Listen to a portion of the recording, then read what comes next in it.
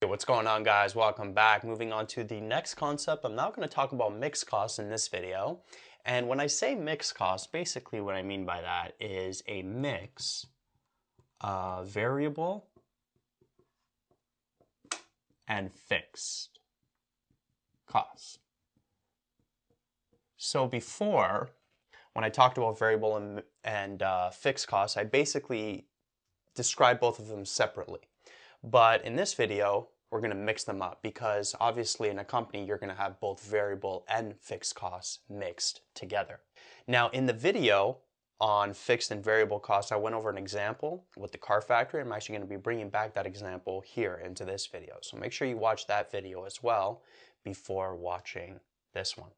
And as a review of that example, I wrote out the chart over here. So we had the number of cars produced, and then we went over the variable costs and the fixed costs, right? So I sort of summarized it all in this chart.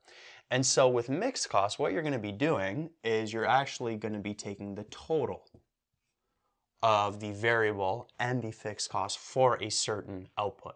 So here, 0 plus 4, that would give us 4 million. These M's, by the way, they represent millions. And then 2.5 million plus 4 million, that would give us 6.5 million. 5 million plus 4 million, that would give us 9 million. 7.5 plus 4, that would give us 11.5 million. And then we'd have 14 million. And then 16.5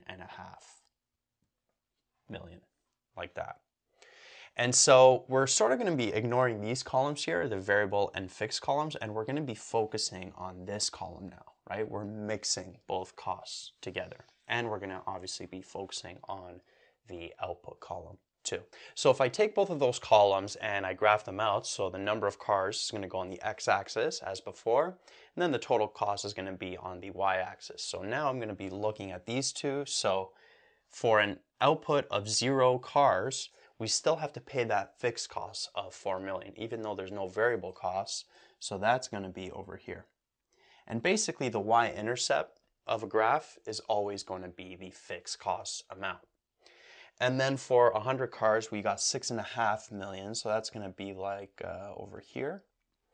And then for 200, we got 9 million, which was going to be right in the middle there. 11.5 for 300. So that would be like over here. And then for 400, we got 14 million. That's over here. And then for 500, we got 16.5 million, which is going to be like up here. This is maybe not the most to scale, but hopefully you get where I am going with this. Right, so that's how the graph is going to look. Now, what if we were to make an equation for this? Well, if you remember the equation of a line, it's just generally y equals mx plus b.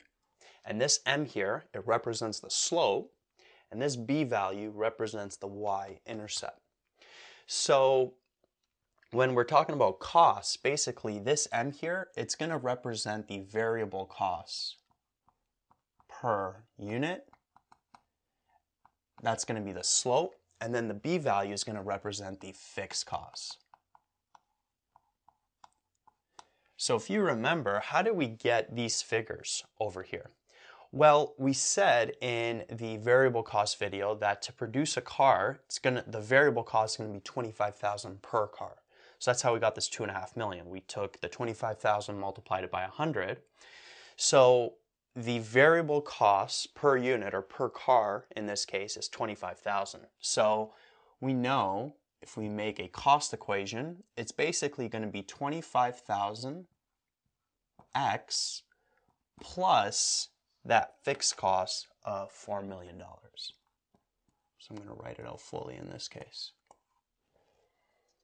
Right? That's the equation of this line over here. And instead of putting y, I put a c just to represent the cost. And then this x here, it represents the number of cars. Right? So to get any of these values, you could actually test this equation. So we could plug in, for example, 400 there. So 25,000 times 400 plus 4 million, and it should give you 14 million. You could always test the equations that you get. So sometimes you'll be given equations, and sometimes you're going to have to create them. But just remember, they're always going to be in this format. The slope is going to be the variable cost per unit, and then the B value here, that's going to always be the fixed cost. Now this example that we just did, it's actually not too bad. It's pretty easy because we were given what that variable cost per unit is already, right? We were given it in the chart, and we were also given the fixed cost. Notice this column over here. But sometimes what's going to happen is you're just going to get a bunch of points in the middle. Right? So you're not going to know what the variable cost is, and you're not going to know what the fixed cost is. And so you're going to have to actually derive this formula. You're going to have to get that variable cost per unit. You're going to have to get that fixed cost from a bunch of points using different methods.